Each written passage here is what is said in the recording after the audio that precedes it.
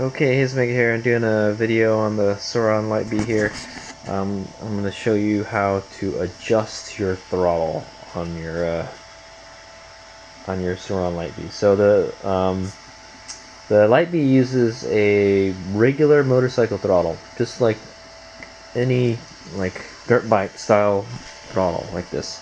It's a single cable dealie like this. See, it's got one cable. This one has one cable. Some motorcycles have like two cables. There's a push and a pull cable like this one on the KLR here. There's one on the top and one on the bottom, but this one only has a single cable. So there's a way to adjust this throttle to adjust the slack of it.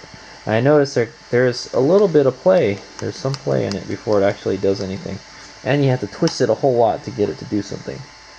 So yeah, see how much play there is. So I was like kind of looking at it and I'm like, hey, well, this looks like it needs to be adjusted. So so the way to adjust this is it's pretty much like a motorcycle throttle.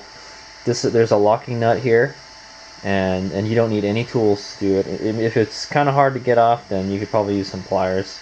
But just all you have to do is loosen this. You turn it counterclockwise, or I guess forward in this case, and then you can adjust the throttle with this little sleeve here.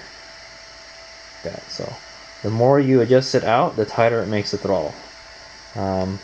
Now it doesn't really do it, the way I noticed the way the throttle acts on this. The first kind of quarter of the throttle, it doesn't do anything.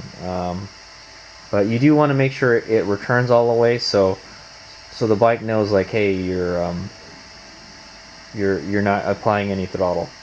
So, but anyway, that's in a nutshell, that's how to adjust it.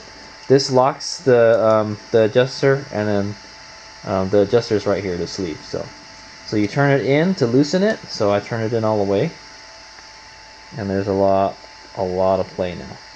Turn it out. Let's turn it out all the way.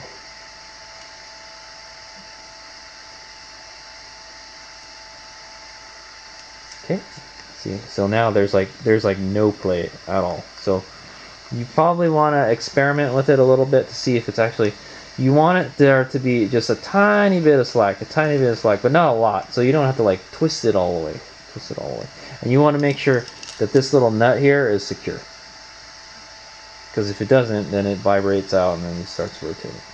And there's this little rubber protector dealie for here to keep the throttle clean.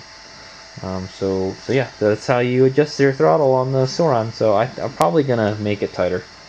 I feel that I have to twist it a whole lot to get it to do something, so I'm gonna tighten it up a bit. But just tighten it up so there's just a tiny bit of slack. That way you know it's returning all the way, and it's not that when you close the throttle it's gonna actually decelerate. But yeah, that's one thing I noticed when I was looking at the bar. I was like, hey, wait a minute, this looks like it's loose.